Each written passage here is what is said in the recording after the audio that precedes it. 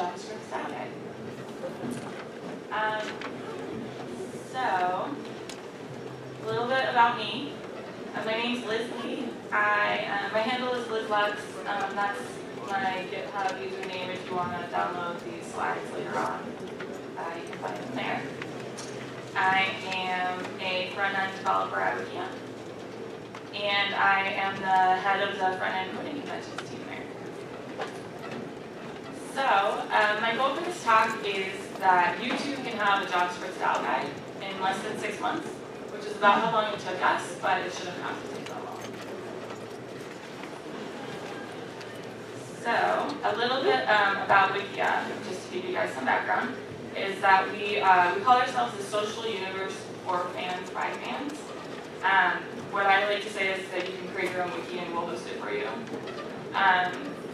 We have lots of entertainment and gaming wikis, so you may have heard of us, especially if you play video games.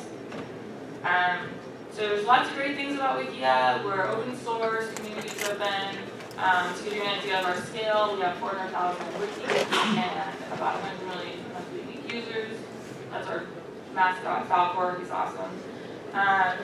But we also have some challenges. So we're built on MediaWiki. We're basically a very heavily customized version of Wikipedia. And anytime you work on a third-party platform, there's going to be challenges extending their code and keeping your code tidy. So we've also had some growth in the last 4 years. We've increased our employees by 600%. So anytime you have growth like that, it's difficult to maintain coding conventions from year to year if you don't have one set up already. Also, historically, I considered us to be kind of a scrappy startup. We have really had more back-end focused engineers and generalists, and no one really focusing on the front end for a long time. So there were lots of issues. We were having all of these long, drawn-out conversations without anywhere to point to that says, this is actually the way we write JavaScript here at Wikia. And so I complained. For about 2 years I complained. And you know what they say about the squeaky wheel? And she gets to lead the JavaScript coding convention group. So we put together a group of about 4 of us, engineers, and we had a mission. As a developer, I want a clear and well-documented guide covering coding conventions, patterns, and best practices for JavaScript development at Wikia, along with tools to help me in making my code compliant. So that was our mission. That's what we set out to do. And in order to do that, I have found that we relied on these 3 key principles. The first one is trust the code. And if you don't trust the code, get to a point where you can trust your code. You want to be able to trust your code. So here's an example of some untrustworthy code. Sorry, it's a little small. Basically, we're using jQuery in our stack. And what this code is doing is, if you're familiar with jQuery, you already probably know what's wrong with this code. But what it's doing is it's querying the DOM for an element with an ID of foo, and then it's adding a class of active. And then, once again, it's querying the DOM for an element with an ID of foo, and it's adding a with. And then, once again, querying the DOM for an element with an ID of foo, and triggering a click event. So, my mom has a term for this. She says, whoever wrote this code is unclear on the concept. So this is untrustworthy code. So one way that you can make it better, obviously, is you can cache your jQuery selector, and you can call your methods from that cached jQuery selector. So you're not querying the DOM multiple times. But of course, even better would be to take advantage of jQuery's method chaining. Query the DOM once and chain your methods. So the first example is untrustworthy code. The last example is when you see that, you can tell whoever wrote this code actually knew what they were doing. So this is an example of a code smell. If you haven't heard this term before, a code smell is a symptom of the source code of a program that possibly indicates a paper problem. Smelly code is the code that you look at and you say, oh, there's going to be bugs in this code. Whoever wrote this didn't know what they were doing. So building a style guide will help you get rid of these smells. Some smells include high conditional complexity, mixed match white space, long methods, long parameter lists, the type of stuff that you look at your code and you just say, this isn't good. And it also brings me to this concept of the broken windows effect. In civics, the broken windows effect is you go into a neighborhood and there's broken windows, there's garbage on the floor, maybe there's graffiti, and you get the feeling that the neighborhood hasn't been cared for. It's possible that the crime rates are higher. When you go into that neighborhood, I know none of us would do this, but one might be more inclined to throw their garbage on the ground because they see that other people have already done that. So the idea is that crime begets crime. And that translates to us as developers in that smelly code begets smelly code. So you want to make your code trustworthy so your code doesn't smell. So say you come back to your code base the next day and you see that somebody has gone in and diligently followed the patterns already set out by a previous developer. And they've once again queried the DOM for that element foo and added CSS and some text to it. This reminds me of a famous non-George Bush quote. Fool me once, shame on you. Fool me twice, shame on me. I got it right. So as leaders and concerned citizens, it's our responsibility to provide good tools to keep our machines well-oiled. So what do? We create rules. And this is an excerpt from our actual style guide. It's hosted on GitHub. You can go to it at any time. So this is the rule. Reduce the number of DOM queries by caching jQuery objects if the same object will be used more than once. Also, prefix jQuery objects with a variable of $. So as you can see, there's a bad example and a good example. So with this rule, we've actually gone a step further and said if you have a jQuery object, prefix it with a $. And so when the new developer is coming and looking at that code, they don't have to go back and see, oh, what kind of object is this? They'll see that $, and they'll know that it's a jQuery object, thus making their code more trustworthy. Another example of a code smell is this max parameters issue. I'm sure you guys have seen this before. You have a method and you have your parameters, and all of a sudden, so your method is make image, and now your product manager wants you to add an attribution to your image. So you have added by, you add that on to the end. And now it turns out that the width, height, border, and type, those were optional, but now you have to have your added by in there.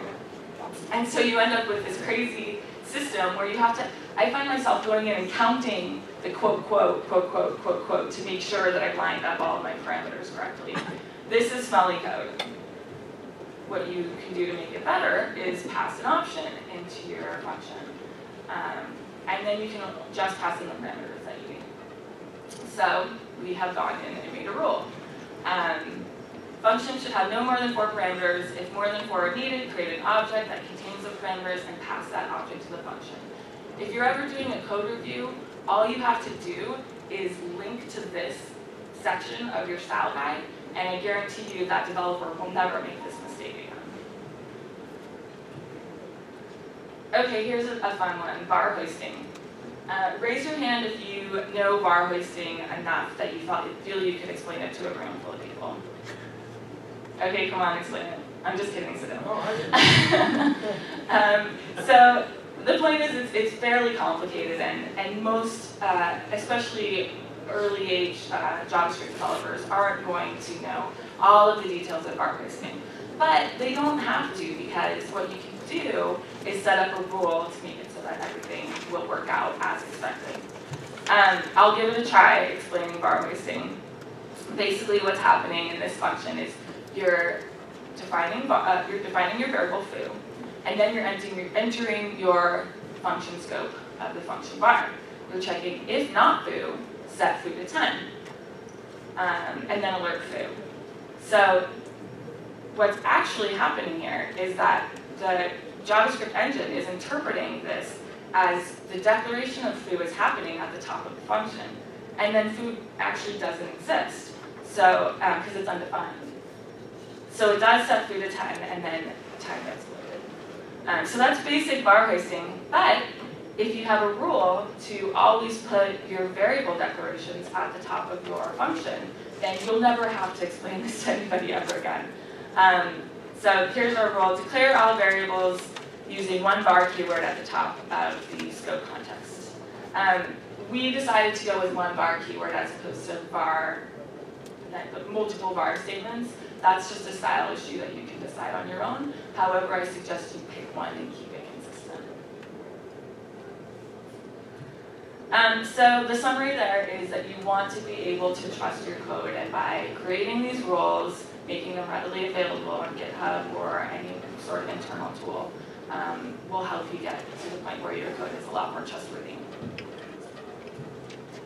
All right, the second key principle I want to talk about is don't reinvent the wheel. I'm sure you've heard that before, but it turns out other people have done this before. Wikia is not the first organization to create a JavaScript style guide. So where this manifested for us is in the tools that we use to make our code compliant. And what we actually did wrong was first we wrote all the rules, and then we looked at the tools. And this brings me to the topic of our conversation, Freakin Whitespace. Ironically, Whitespace was the most controversial aspect of the style guide process, which is pretty amazing to me. But this is what happened. We decided to go with a well-known Whitespace convention. We chose jQueries. And jQuery prescribes that you put a space in between your parentheses and your parameters in your function calls. It looks good. It's easy to read. It's great. But here's the problem, is that part of the conventions are that if you have a function or an array as the last parameter, don't put a space in between the last parameter and the ending parenthesis. And it makes a lot of sense to do that. However, it's an exception. And a lot of style checkers out there won't account for this type of exception. And we could have created our own tools to check for this sort of thing, but why? For who? For what? Why don't you just use the tools that are out there? Don't reinvent the wheel. So we actually adopted this convention and then came across these problems and then had to change. So we changed to MediaWiki because that was what our platform is. And MediaWiki didn't have that exception, which was nice. However, putting that extra space in there is actually super annoying if you've ever done it, and it doesn't look good. Also, there's an aspect of the MediaWiki coding convention where the accessing array items, you don't put a space in there, and JavaScript code sniffers they couldn't handle this case while you were also putting spaces in your function calls. There wasn't out there. So what we did was we found JSLint. And I'm being a little silly here by making it seem like it's a godsend, but it really is a great tool. We had passed up JSLint at first due to its strictness. I'm sure if you've heard of JSLint, you've heard that it's a very strict tool, but there are lots of great redeeming qualities. So just a little background about JSLint. It was created by Douglas Crockford in 2002. If you're unfamiliar with Douglas Crockford, he's the guy that discovered JSON. He didn't create it, but he created the spec. He says that JSON existed in the wild already. But at the time he was writing JSLint, it was 2002. It was the Wild West of JavaScript. Mozilla 1.1 had just come out. Netscape was still widely supported, and IE6 was the gold standard of browsers. So we were in need of a JavaScript style guide back then. So what he did was he separated his style guide into two sections, style rules and language rules. And this is actually what we did as well, because it makes a lot of sense. So style rules are rules that help us write easy to read, well-documented, and consistent code. And language rules have an actual impact on functionality. They can help prevent bugs and increase performance. So the way that Douglas Crockford went about setting up his JSLint style rules are that he made them work the way that we read English. So for example, a space goes after a comma or a colon, not before. You put a space after keywords like if and while and for, so it reads like English.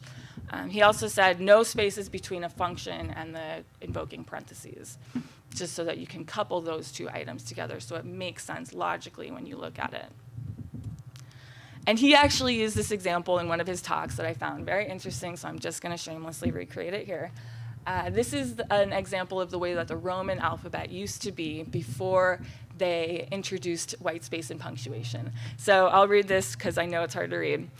Back in the day, the Romans didn't use spaces or punctuation, and misunderstandings arose, so they had to introduce these conventions into their writing. OK, so now I've put some spaces in there. Still kind of hard to read. The spaces don't mean anything. They're inconsistent. They actually don't help very much.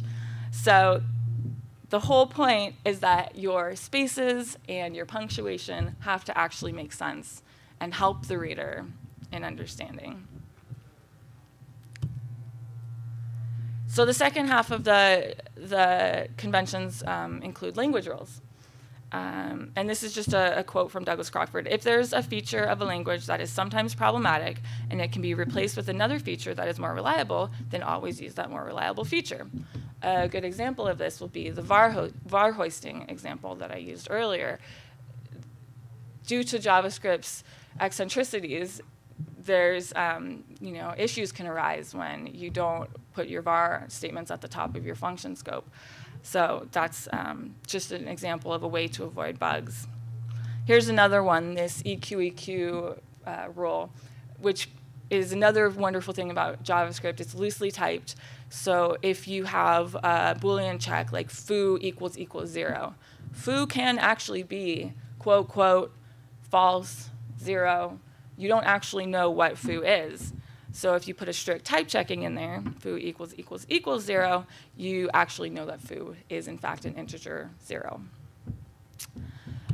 So another thing about JSLint is that there was a study done on popular coding conventions based on the last 6 months of check-ins on open source repositories in GitHub. And the findings were very interesting. So they compared check-ins that put their commas last versus commas first. And it turns out that 93% of these check-ins put their commas last. And guess what? JSLint says to put your commas last. Oops. OK, spaces versus tabs for indentation purposes. It turns out that 80% of these check-ins used spaces. And guess what JSLint prescribes? Spaces. Oops, I keep pushing up, push down. OK. Functions followed by one space versus function followed by no space. 67% said functions followed by one space. Again, JSLint prescribes this. Another one, this is the one that we came across. Arguments defined with one space versus 0 spaces. 94% of these check-ins had no spaces in their argument lists. So that was pretty telling. Object literal definition types, you get the idea. 63% define their object literals with spaces following the colon. Same with conditional statements, putting a space after the if keyword. Also, JSLint prescribes this. It makes sense in English. OK, single versus double quotes. 56% prescribe single quotes and 43% prescribe double quotes. Which do you think JSLint prescribes? It actually doesn't specify, which I find interesting because this is the closest ratio out of any of these items surveyed. I have chosen single quotes, or our team chose single quotes because of the extra, you don't have to hit shift before your quote, which I would speculate others have decided to, which is why single quotes are slightly more popular. But I find it very telling that since JSLint doesn't prescribe this, the ratio is so much tighter. So JSLint is great. It's commonly used. It works. New employees might already be familiar with it. Some of the tools that I'll discuss later actually have configurations like JSLint happy. And there's also something called JS Hint, which is a fork of JSLint, which is actually what you should use instead of JSLint. And I'll get to that in a minute. So my third key principle is that programmers are lazy. Good programmers are anyway. And good lazy programmers are expensive. And we need to streamline their work environments. And we need to give them the tools to make sure that they don't have to worry about coding conventions all the time. They can just make them happen naturally. And so the tools that our organization decided upon are JS Hint, JS Beautify, and JS CS. And I will go over those in a minute. But the basic idea of this is that it should be harder for us to fail than to succeed. We should be able to run our tools in pre-commit hooks and use IDE plugins, use things that automatically update our whitespace for us, like JS Beautify. There's quality checkers like Code Climate and Plato. So these tools, JS Hint is a great one. It was created by Anton Kovalyev, and I'm sorry if I'm butchering that name, in 2010. It's a fork of JSLint, and it's a community-driven tool, so people can submit pull requests on GitHub, and it's far more configurable and more forgiving than JSLint. To give you an idea of the reasons that JS Hint was created, here's a nice quote from Douglas Crockford. "Your sadly pathetic bleedings are harshing my mellow." Here's another one from good old Douglas Crockford. "That code is insanely stupid. I'm not going to dumb down JS min for this case." So granted, this is an actual GitHub commit that he posted, or GitHub comment.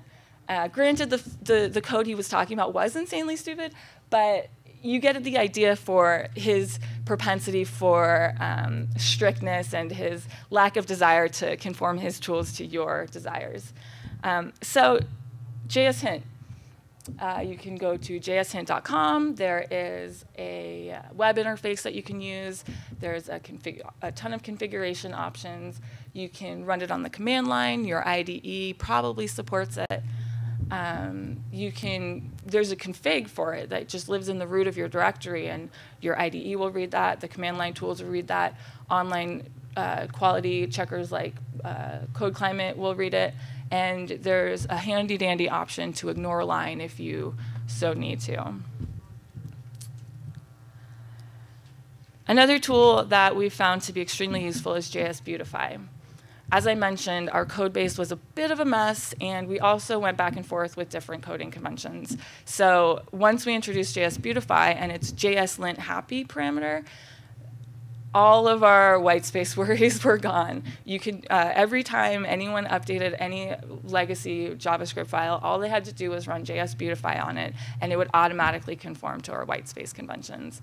Remember, developers are lazy. They need these tools. They don't want to be sitting there entering whitespace here and there. And moreover, you don't want them developing their own tools to enter that whitespace. You want it to just be available for them.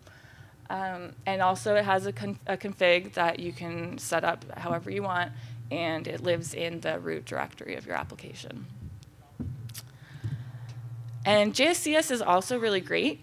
It is a complement for JS Hint. It checks a lot of things that JS Hint doesn't check.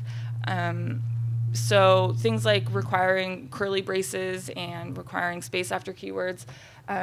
I'm not actually sure if JS Hint checks those, but regardless, they're complements to JS Hint.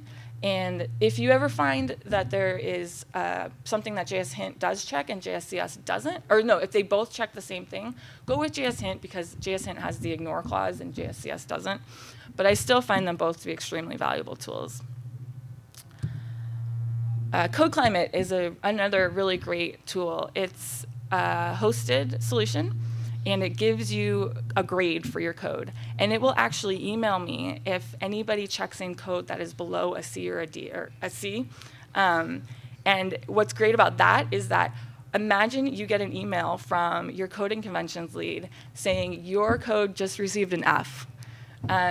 That's gonna, and then a screenshot or a link to the page, that's gonna whip you into shape pretty quickly, and moreover, it's gonna make you think that somebody's checking over your shoulder and watching you. And so even if I'm not, they still think that I am. So they get it pretty quick. So that's really nice. This is our actual GPA, which is a 2.06, which isn't that great, but we're really working on it, and you can tell that we actually have this GPA now, so we can increase it over time. To our defense, there's a lot of third-party code that we haven't fully excluded from this checker, so maybe if I go in and do more of that, then it'll improve. But just to give you an idea of the kind of information that Code Climate gives you, these things might not seem that bad. Like this line is too long. But if you're ever in GitHub trying to do a code review, then you have to scroll to the right to see what's going on in that side of the page.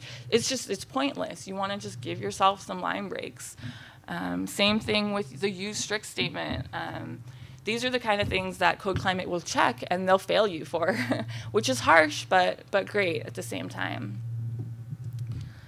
There's also a tool called Plato, which is, you can just check out a Git repo of it and host it yourself. So if that's something you prefer, then it's available to you. We went with Code Climate because of the ease of use and the fact that it will just email me without me thinking about it. But Plato is also a great tool that I suggest anybody interested in that have a look at. So that takes me to the end of my JavaScript coding conventions discussion.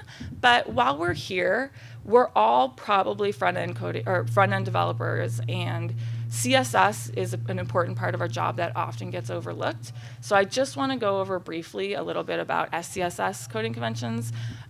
We use SCSS. Whatever preprocessor you use, these conventions will probably be the same for you.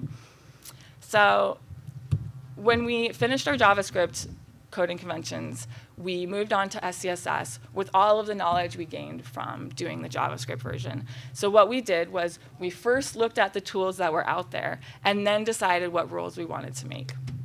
It turns out that causes.com has created a great tool called SCSS Lint that has a huge list of configuration options, that some of which we hadn't even thought about, but we were able to model our style guide based on those. So it checks things like alphabetizing your properties. Imagine going into your CSS or your CSS files and seeing that all of your properties are alphabetized. That feels good. You can check more easily for duplicate selectors. SCSS Lint checks for whitespace issues and selector depth, which is a big one. And just like in any coding language, there is smelly CSS.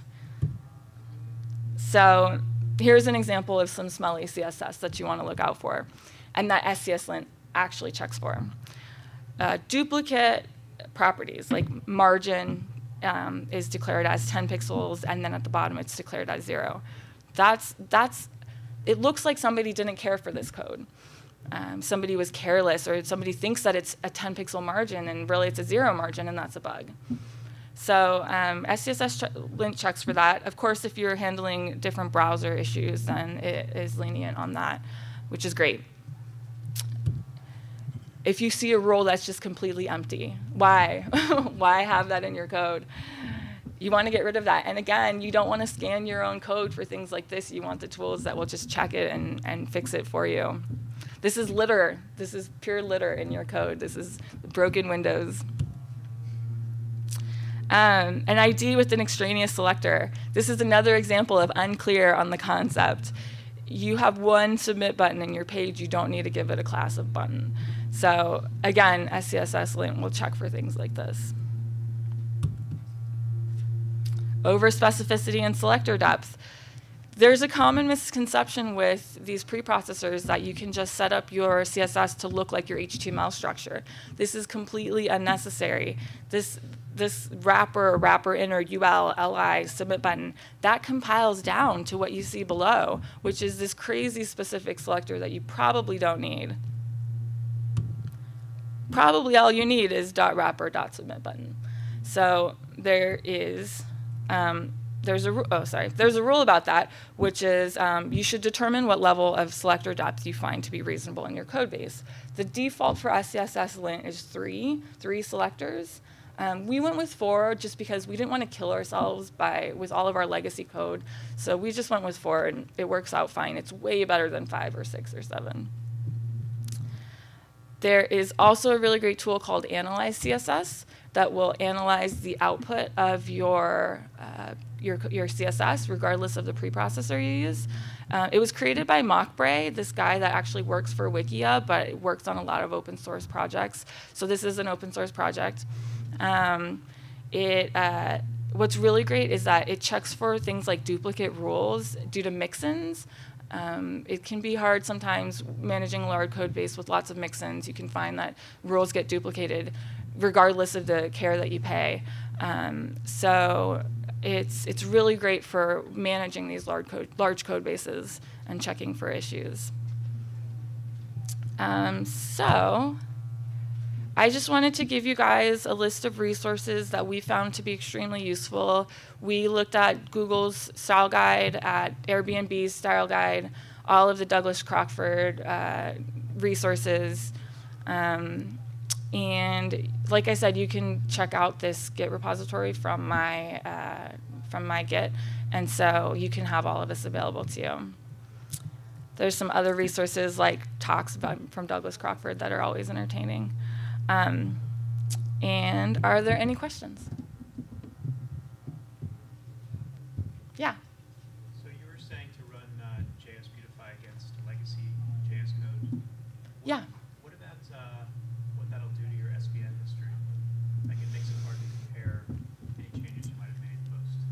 Yeah, it does. I think it's an okay price to pay in the end. What we found that works well is that to actually do a separate commit for any style changes like this, so that whatever code work you're actually doing is separated, and that makes it a lot easier for code review to happen. So I've not done that before, and I have to find myself annotating my Git pull request and saying, this is the actual fix, and here, this is the actual fix, and amidst a sea of whitespace changes. So yeah, it does change your SVN history, but I think the quality is, the benefit outweighs the negative. Go ahead. Did you guys go through commenting in code? We did, yeah. We actually set up some rules about commenting. Basically, JS doc style comments above functions, and then inline comments everywhere else. So the only time we use /* is for a description of a function. And everywhere else, even if it is a multi-line comment, we decided that we want to just use // to denote that it's an inline comment. But so yeah, I highly recommend setting up comment rules as well. Did you, when you were looking at those popular code check-ins on GitHub, did any of the comments, did you come up with comments like what were more popular than others? It didn't. I didn't discuss comments. I actually went through all of the things that particular study looked into. Yeah. Yeah. What's up? As part of the slide deck, did you guys also look at the cyclomatic complexity of code and try to reduce it for multi-conditional codes? Absolutely, yeah. So we set, there's something called conditional complexity, and we set a rule regarding that. I believe it's something like 4, I don't think we went up to 5, but levels of complexity in your functions. Code Climate actually does do that, and it's possible that I think JS Hint also does that. I'd have to check, but Code Climate does, which is great. Yeah. Yeah, what's up? Regarding the JS Beautify and the SVN commit history and so on, you said the benefits outweigh the drawbacks. And I mean, aside from just having cleaner white space, did you find any other benefits, like in terms of maintenance or anything like that? For me personally, when I'm searching through the code, sometimes I like to know the amount of white space that surrounds a keyword. If it's something like the word skin, and I'm looking for the word skin as a parameter. I can search for skin with white space next to it versus skin without white space next to it. So sometimes it's really helpful in that regard, but it really does boil down to the broken windows effect and just knowing that your code is going to be consistent. Yeah.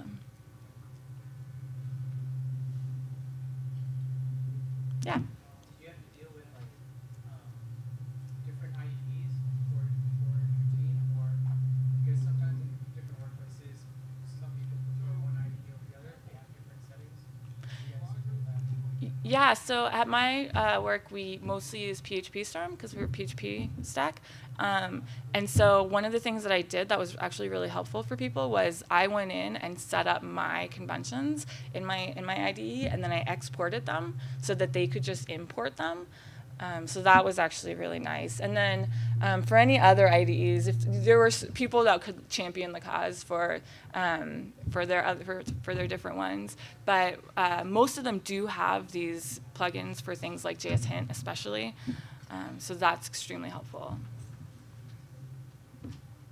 Yeah. What about like file organization, like how to break down your JS into manageable files? Like, do you do it on a per page basis, per component basis? Do you just throw it all in one giant file? You have to decide what works best for you. We use AMD, and so we use AMD. So every document that we have is one module, one AMD module. And so you can set up rules for things like lines of code, but that's not necessarily the best. But I do highly recommend you set up rules for what your company needs, and for the types of things to look out for. For instance, don't have a module that handles too many issues. We like to split our code via MVC, so we have views that, that are only concerned with display logic, and then controllers and routing and different things like that. So whatever makes sense for your company, I think it's important that you talk to your coworkers and find out what that is. Yeah. How do you manage external vendor files which might not be compliant with some of these style guides? Ignore directives. So JS Hint has a way that you can ignore whole directories. Code Climate does as well. So yeah, ignore. Yeah, don't worry about those. Like I think that's bringing down our GPAs because I haven't fully ignored all the third-party code. But you absolutely do not want to update them because that'll be a nightmare for upgrading later on.